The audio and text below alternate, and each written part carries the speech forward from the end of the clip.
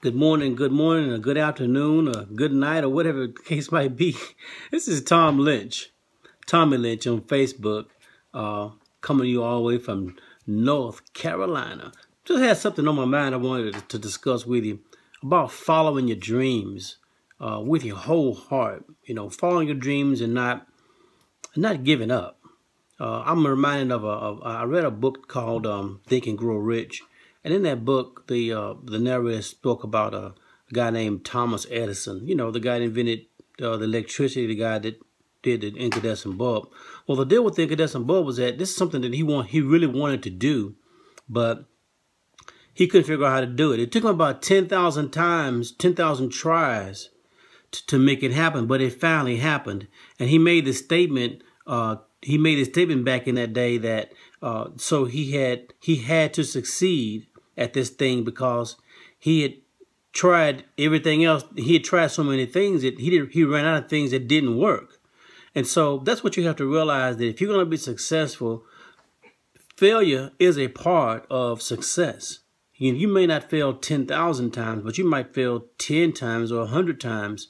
As long as you learn from the experience and don't keep trying the same thing all over again. What did they say? The definition of insanity is doing the same thing and expecting a different result. But he didn't try the same thing, honestly, because he ran out of things that wouldn't work. Because every failure brings with it the seed of an equivalent success, which means that by failing, there's always something in there that you can use to succeed the next time. Okay.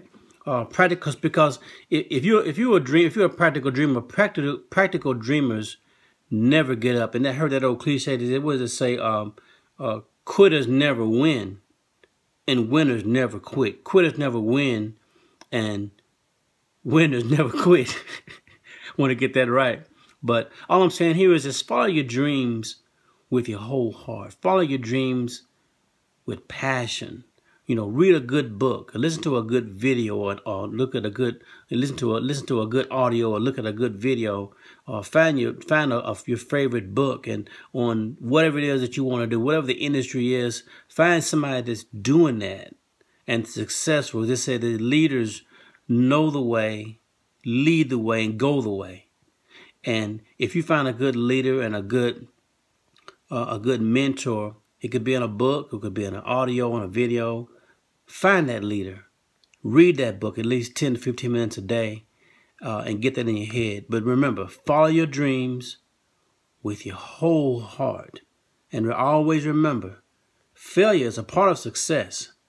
And always remember also that every failure brings with it the seed of an equivalent success. Tom Lynch from North Carolina, coming you all the way from North Carolina.